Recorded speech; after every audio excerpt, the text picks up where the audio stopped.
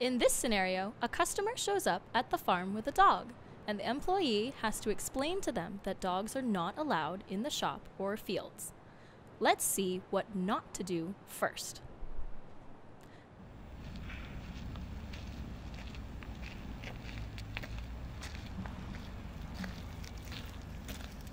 Excuse me, sir, there are no dogs allowed on the field.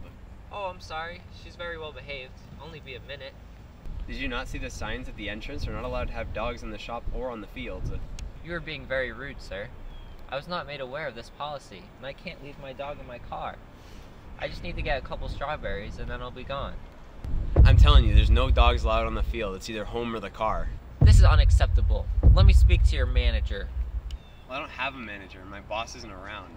Well, this is just ridiculous. I'm never going to shop here again, and I'm going to tell all my friends. Come on, Mac. Now, let's see their best practice, what they should have done.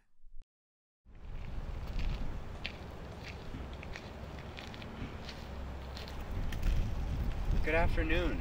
But I'm sorry, but unfortunately, you're not allowed to bring your dog here. It's a USDA policy that no dogs are allowed on farmsteads. Oh, I'm sorry. I wasn't aware of this policy beforehand. Is there some place I can leave him so I can pick my berries? I'm so sorry for the inconvenience. We do have the policy posted on our website and at all the entrances, and I wish I could offer to keep an eye on him for you, but we just can't take on that kind of responsibility, and there isn't really any place you can leave him. I'm sorry, I recognize your face, but I can't recall your name. My name's Jesse. Jesse, I'm so sorry for the inconvenience, and I see that we have to do better about making our policies more clear. I can give you a couple of options, though. We're open till 8 p.m. tonight, so if you'd like to come back, we'll be sure to be ready for you. And we'll even offer a coupon for 10% off your purchase because of this misunderstanding.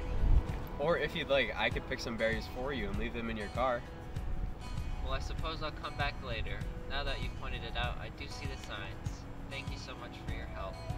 Sorry for the inconvenience, Jesse, but here's a 10% off coupon for when you come back later. Thanks so much. Have a nice day. Thanks, you too.